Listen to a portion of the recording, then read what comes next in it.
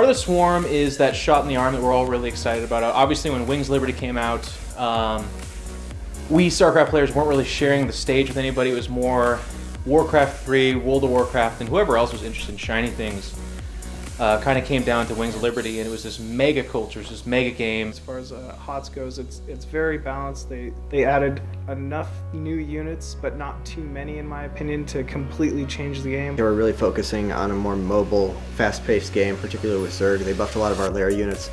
There's a huge diversity in strategies right now. Every matchup has different builds that it had before. While the same builds still exist, there's still 10 more builds that you can do in every single matchup. It really kind of switches things up, and it has completely shifted the metagame as far as like styles and what we're seeing. The changes they made, they were actively towards what I think would be a more fun game, what would definitely be a more active game for the fans. As far as being able to resume replays finally in Heart of the Swarm, I do think it's going to have a big impact on the way I train. Let's say you thought, I think I could make better of that situation. And you both replay it and you do make better of that situation. You can keep perfecting and perfecting what you do. Yeah, resume from replay for tournaments is just absolutely great. This is just basically the answer to disconnects. Like, you no longer have to have an admin decide, well, did he have enough of an advantage? You're all together, you can all watch a replay and all talk and stuff simultaneously, whereas that definitely makes it a cool experience for people that aren't in a team house, and it makes the experience less lonely too. And I think Blizzard are definitely listening to the community in more ways than one and doing it in a really, really good way too. It's always been a big deal back in the days of Brood War for us to be like, hey, I beat this guy, come check it out, let's watch it together. And then they hop in the replay with you. By having the convenience of being able to just across the internet group up with a few teammates, a few practice partners, a few buddies, and go over one or two replays and kind of get some key feedback is really going to affect a lot of teams in a very beneficial way. As far as StarCraft in general, this is only a good thing. There's only people that'll benefit from it. There's not going to be that one guy on the darkest corner of Battle.net saying, well, I like to watch replays by myself. There's not going to be that guy, so everyone's much more happy. Adding skins and allowing players to customize their experience with StarCraft 2 and Heart of the Swarm, in my opinion, is the closest we'll get to what a lot of people have been asking for. Let players stand out from the rest, not even purely out of skill or like how they play, but just of how they want to look. I think that's a unique concept and definitely makes me feel more original. I was personally a Warcraft 3 player prior, and I loved seeing the icons and portraits. I remember fighting long and hard to get my Tassadar avatar for 1,000 games as Protoss on Wings of Liberty, and actually being quite happy about it, so I'm a little bit worried that this might be too good of a thing for me as well. For me personally, I think it's great. I think it's great that Blizzard are doing this. And I think that they could, at a very low cost to them, reward a very large group of people and make them feel more committed. I like to be able to identify with a player because of how he plays, but I also like to be able to identify with a player with like what color he chooses and what skins he uses and all that lot.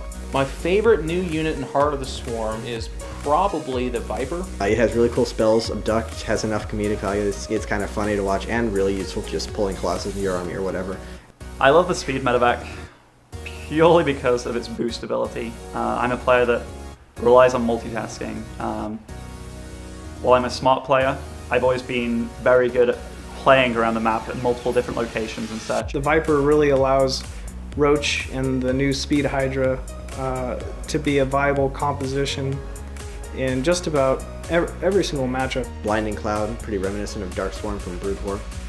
It's also a very powerful, very useful ability. The reason I like it is because it's very reminiscent of the Defiler.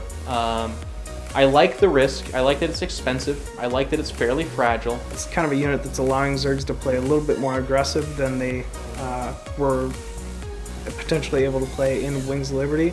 The speed boost on the medevac currently, if I'm running a medevac to a base and I see 5 Stalkers there, I cannot drop usually, whereas now I can have 3 medevacs going to 3 different locations, and no matter what I see, I can still drop and make something happen. There's always going to be a need for RTS, and StarCraft has just been the pinnacle of RTS for many, many years now. You never have a chance to breathe, you don't have a chance to think, it's all instinct, it's all to these single individuals. RTS has always been a staple of esports. A lot of that's just because of how good Brood War was, but it is a really fun type of game to watch. One-on-one, this is solo, you can't blame anybody else. There's no teammate to blame for any mistake that's made, it's totally you. If you see a well-controlled, late-game Protoss Zerg or Terran army, you look at that and you say, well, that's a thing of beauty. And I think Heart of the Swarm has diversified the multitasking and raised the bar, so to speak, with how level or how high of a level a player can play at. And I think we're once again going to kind of re-enter that field of, oh my gosh, this person's an artist or an athlete, as opposed to Lord Infestor again. StarCraft 2 has been kind of the driving force in esports for a while now. Let's say, well, it came out 3 years ago, and in that time, StarCraft 2 made a huge bang on the community, on the scene, on esports in general, for all the